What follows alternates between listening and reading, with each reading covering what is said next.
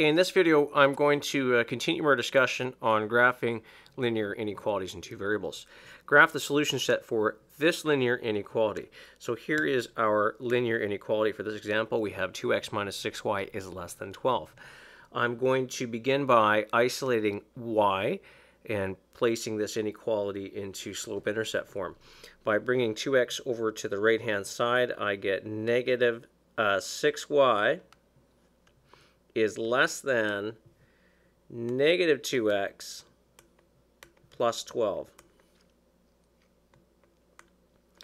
Now I have to divide both sides by negative 6 in order to isolate y. And something interesting is going to happen in this case that didn't happen in the last video.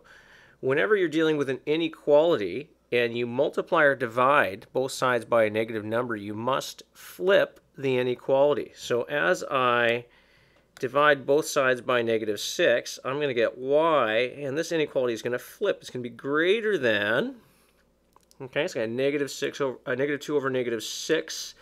That would be 1/3 x.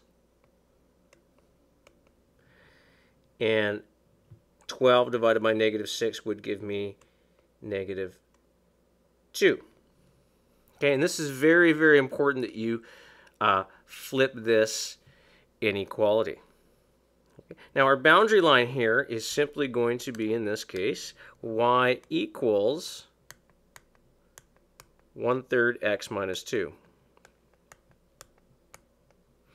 So let's graph that. I have a y-intercept of negative 2. I go up 1 over 1, 2, 3. And then I just use my line tool. We'll add a line here.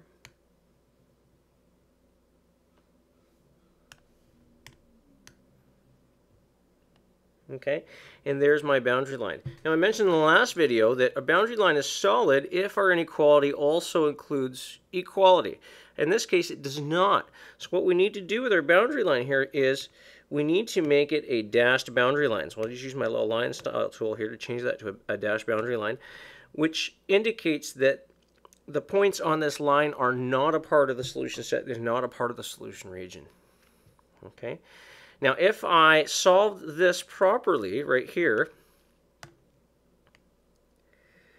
I can simply say, well, y is greater than this line, therefore it is above this line. So I can just color in, okay, above this line because there are no restrictions on the domain or the range.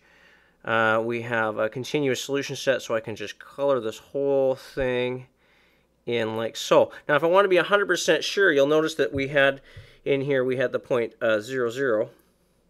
Okay, the origin. Let's test that point. Let's test it in the original equation here. Okay, so 0, 0.